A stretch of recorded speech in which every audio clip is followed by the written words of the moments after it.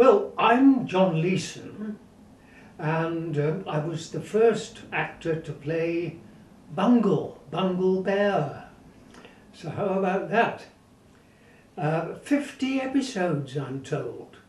That was hot work, extremely hot work. Though what was quite interesting about that, though, is that the audience, I think, became fewer and fewer, less and less, because Bungle looked so fierce. He looked really quite frightening. So they decided to change the costume and make Bungle look very much more like a teddy bear, which was lovely, fantastic. However, same problem remained. I had to get inside that suit, and the lead guy, David Cook, we sparred together as Bungle and the presenter. David Cook didn't have to get into this costume, but I was getting slimmer and slimmer and slimmer because the heat inside the Bungle costume was just ridiculous, and they had to give me salt tablets in order to keep me going. Now, nowadays, I think the health regulations would be such that I'd no longer be allowed to play Bungle. Not that I was seen at all, my own face. All you saw was me, well, you saw the outside of Bungle. But I think that the producer, Pamela Lonsdale, I think it probably was, if I recall, she was very good. She kept us all going. And basically half of the dialogue we had to make up, because I couldn't read any scripts through the little eyes that were in Bungle's head. So it was improvised to a certain extent, as you can imagine.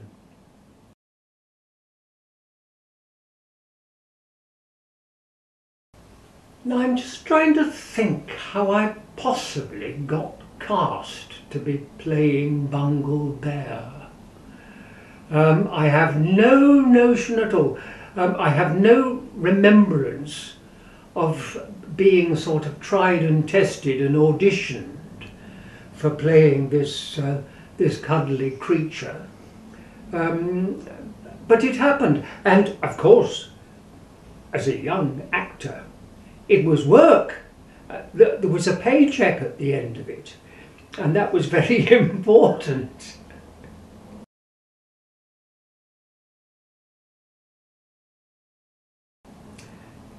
Of course, the other partner in the setup was Peter Hawkins, very distinguished actor, who played Zippy, or something like that, Zippy. Was a great guy, fantastic, very, very, very good actor. Well, and as indeed was David Cook, for that matter. So we were a team, absolutely a team. And I was the only invisible one, being wrapped up in this fur coat, so to speak.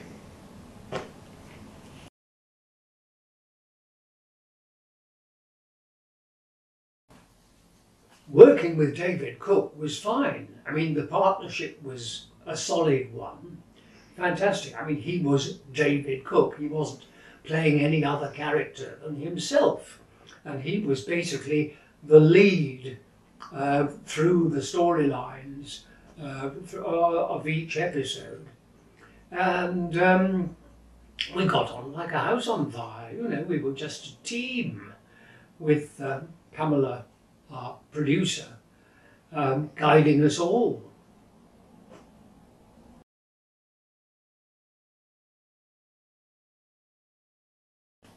Doing the voice of Bungle was sort of taking the voice up a tone and sounding sort of a bit sort of squeaky and friendly, like a cuddly toy might be talking. If it worked, it worked. If it didn't, tough.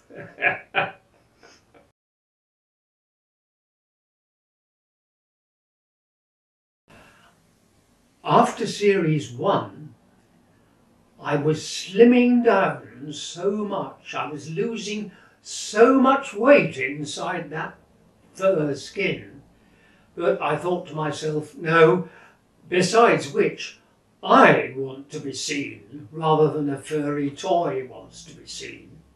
So I decided enough's enough.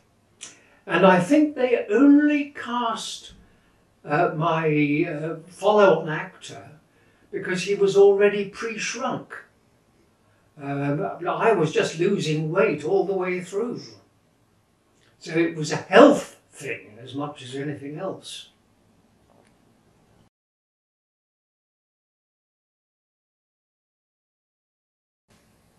I'm just trying to think when George appeared. Because George was another foil character. To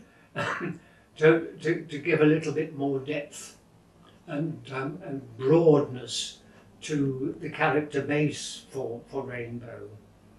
Yes, I can't remember who played George. Disappeared. It's gone straight out of my head. Never mind. There we are. These things happen.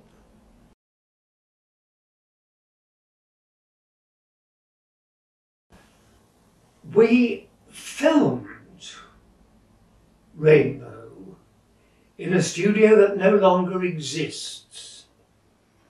It was right down in Teddington on the River Thames. Teddington Studios, nice little studios, but I think now it's a block of flats.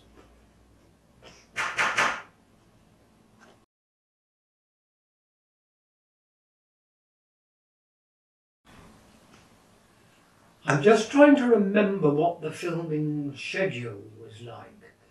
I know we got on with it pretty speedily because we had to get the episodes in across that day. So there were busy days, I must say. Yeah, that's all I can say about it, really.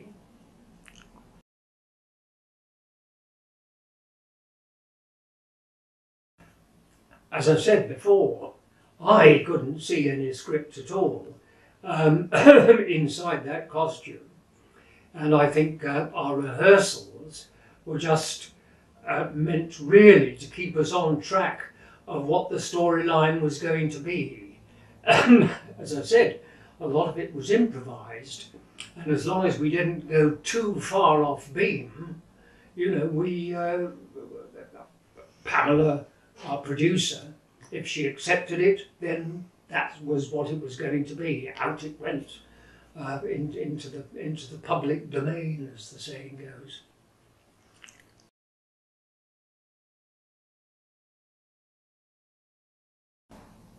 Do I have any special memories during the course of Rainbow?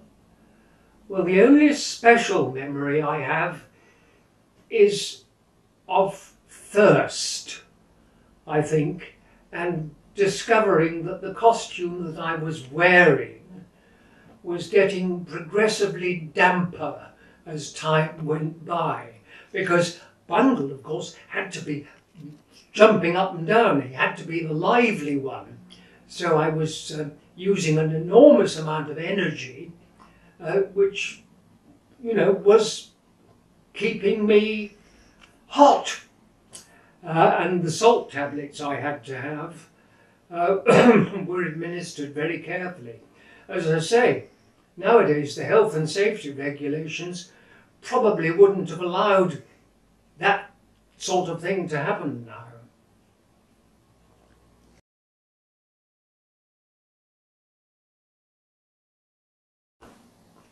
What am I doing now? Well, what are most actors doing now, here in the UK?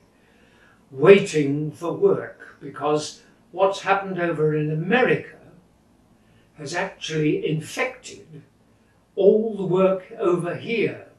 They probably don't realise that, But over in the States, the strikes have caused absolute disaster in Hollywood. And over here, so much less is actually being done. So at the moment, I'm a working actor without any work to do.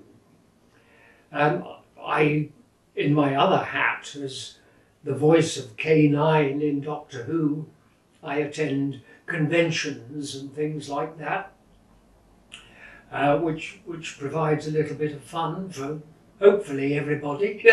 We shall see. But there's no, well, shall we say, there's very, very much less real work right across the board.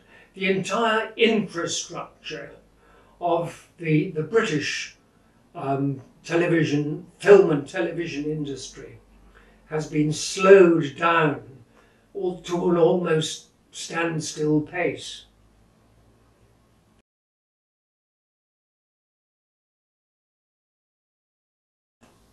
Thank you very much for interviewing me.